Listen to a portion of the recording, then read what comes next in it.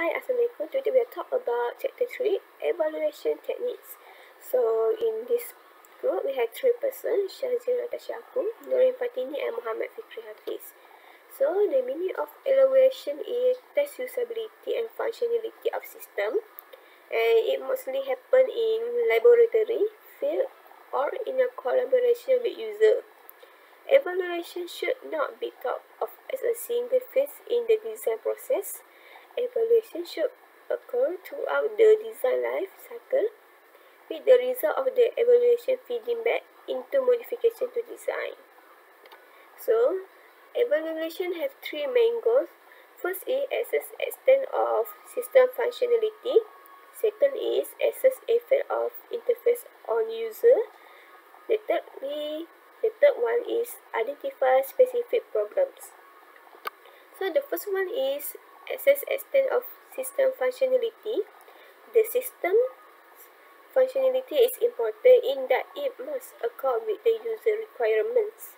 So, the design of the system should enable users to perform their intended tasks more easily. The use of system must be matching the user's expectation of the task. The second one is effect of interface on user. This includes considering aspects such as how easy the system is to learn, its usability, the user satisfaction with it, and the user enjoyment and emotional response. So in the simple terms is the user experience of the interaction. So for example, it's like easy to learn, easy to use, the satisfaction of the user when they use the system. So lastly is identify specific problems. This main aspect of the design which, when used in their intended context, cause expected results or confusion amongst users related to both the functionality and usability of the design. So that's all for the main goals of evaluation, and I will pass to my next member. Thank you. Explain about cognitive walkthrough. The meaning of cognitive walkthrough is the cognitive walkthrough is a usability evaluation method in which one or more evaluators work through a series of tasks and ask a set of questions from the perspective of the user. The focus of the cognitive walkthrough is on understanding the system's learnability for a new or infrequent user. Next slide. There are 4 things that need in cognitive walkthrough. First one, a specification or prototype of system. Second one, a description of the task the user is to perform on the system. Third one, a complete written list of the actions needed to complete the task with the proposed system.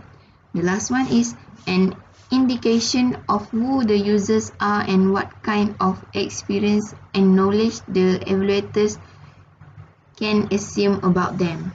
The last slide is example of cognitive walkthrough. Okay, for example, we take how to program the Astro beyond remote control. As you can see, this is a OK button, and this is the TV or standby button, and this indicator light, number pad in here. Okay, option 1, first point the remote at TV and then press and hold OK button and TV standby button till the indicator light blinks twice. Using the number pad, enter TV brand code from list. Indicator light will blind twice. Test the functions. Okay, to clear the store. Okay, I will explain the step to clear the store code. First, point the remote at TV and then press and hold OK and TV or standby button till indicator blind twice. and then enter 977. Thank you. I am going to present heuristic evaluation and Nielsen's 10 heuristic. Heuristic evaluation is a usability inspection method for computer software that helps to identify usability problems in the user interface design. It specifically involves evaluators examining the interface and judging its compliance with recognized usability principles. These evaluation methods are now widely taught and practiced in the new media sector, where UIs are often designed in a short space of time on a budget that may restrict the amount of money available to provide for other types of interface testing. For the Nielsen's 10 heuristic is, the first one, visibility of system status. The system should always keep users informed about what is going on through appropriate feedback within reasonable time. Second one is match between systems and the real world. The system should speak the user's language with words, phrases, and concepts familiar to the user, rather than system-oriented terms. Follow real-world conventions, making information appear in a natural and logical order. The third one, user control and freedom. Users often choose system functions by mistake and will need a clearly marked emergency exit to leave the unwanted state without having to go through an extended dialog, support, undo, and redo. The fourth one, consistency and standards. Users should not have to wonder whether different words, situations, or actions mean the same thing. Follow platform conventions. For the fifth one, error prevention. Even better than good error message is a careful design which prevents a problem from occurring in the first place.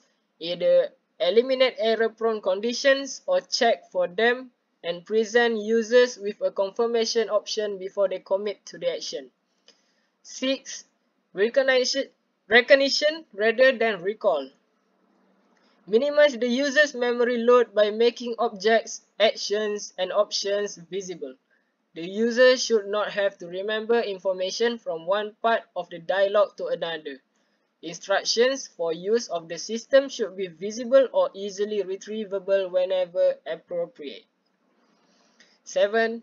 Flexibility and efficiency of use. Accelerators, unseen by the novice user, may often speed up the interaction for the expert user such that the system can cater to both inexperienced and experienced users. Allow users to tailor frequent actions. 8.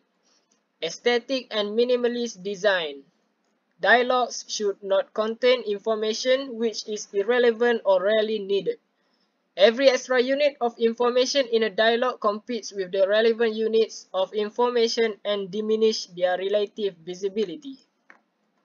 Number 9. Help users recognize, diagnose, and recover from errors. Error message should be expressed in plain language, no codes. Precisely indicate the problem and constructively suggest a solution. The last one is number 10, help and documentation. Even though it is better if the system can be used without documentation, it may be necessary to provide help and documentation.